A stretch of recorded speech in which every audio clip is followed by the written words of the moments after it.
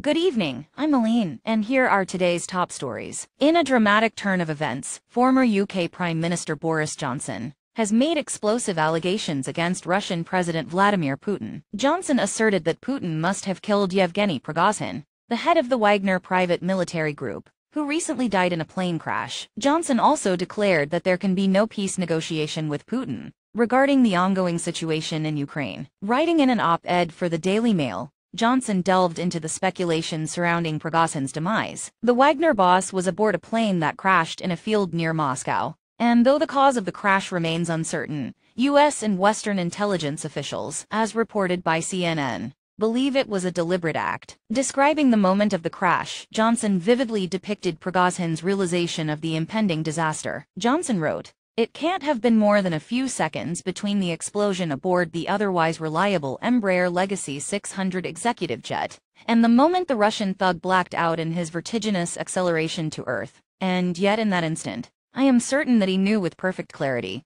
what had happened." Johnson went on to insinuate that the orchestrator behind Prigozhin's demise was the same individual linked to high-profile poisonings in the UK, such as Alexander Litvinenko and Sergei Skripal. He painted a dramatic picture of Prigozhin's final moments, suggesting that his last thought might have been directed towards Putin himself. This shocking incident comes just 2 months after Prigozhin led a short-lived rebellion in Russia, raising questions about the future of the Wagner Group without its enigmatic leader. While investigations into the crash are ongoing, the Kremlin has vehemently denied any involvement and asserted that all necessary examinations, including genetic testing, are being conducted to ascertain the cause of Prigozhin's death. In response to Johnson's allegations, Putin acknowledged his long-standing acquaintance with Prigozhin, but emphasized his talents as a businessman. Johnson, however, labeled Putin's response as the height of conceit, implying that Prigozhin's actions challenged Putin's authority. In a chilling analysis,